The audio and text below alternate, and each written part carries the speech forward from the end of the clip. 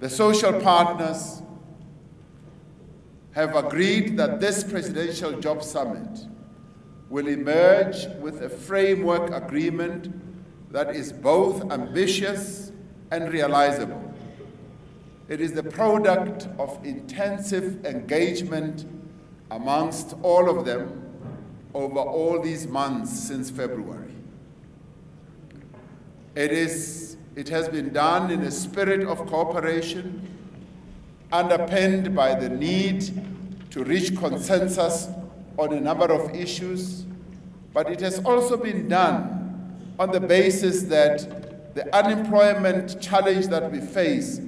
should be seen as a common problem to all of us as South Africans, and that it does not belong to any one single social partner, be it government or business or labor or communities. It belongs to all of us, and therefore it behoves on all of us to find solutions,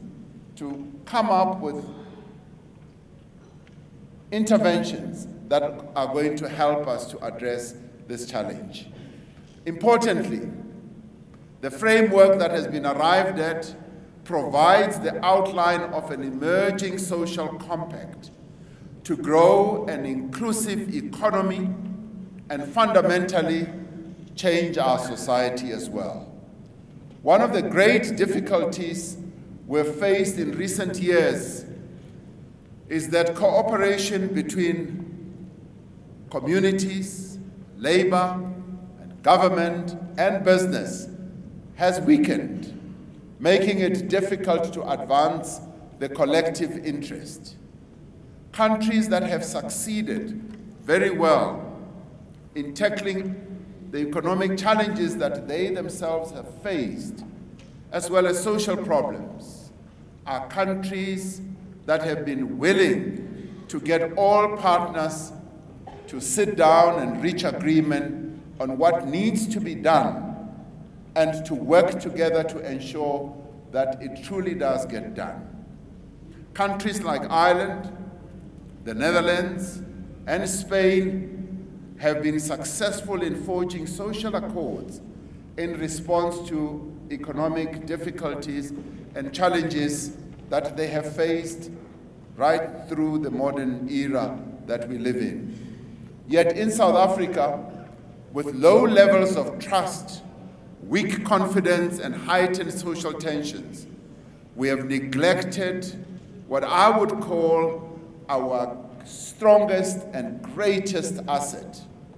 our ability to unite and work together. It was by working together that we managed to overcome the nightmare of apartheid. That is what brought an end to what many people believed was an intractable conflict that had raged for generations.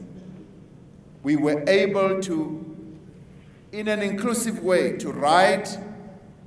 a democratic constitution that guarantees the equal rights for all the people of our country. Now, this framework agreement gives us the opportunity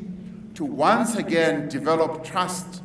and forge cooperation amongst all of us as social partners. Through this framework agreement,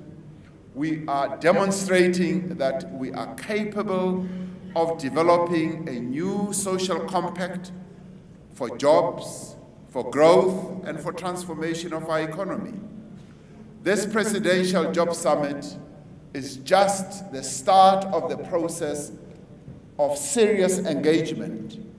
that will intensify in the coming months. As I had a few occasions to meet with all the social partners, they kept saying, we need more time to sit amongst ourselves to discuss important issues that range from the structure of our economy, the future trajectory of our economy, the skills challenge that our country faces, the educational outcomes of our education system, challenges of climate change, yes, the future of work, and a whole range of other things. This is what the social partners united in the NEDLAC process have been saying they want to do. So this summit is the beginning, is the real start of a process that will engage all the social partners in serious engagement. It is therefore not a once-off event, but the first phase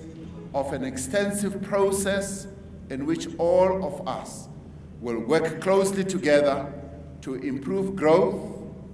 to protect existing jobs, and to work together to create new jobs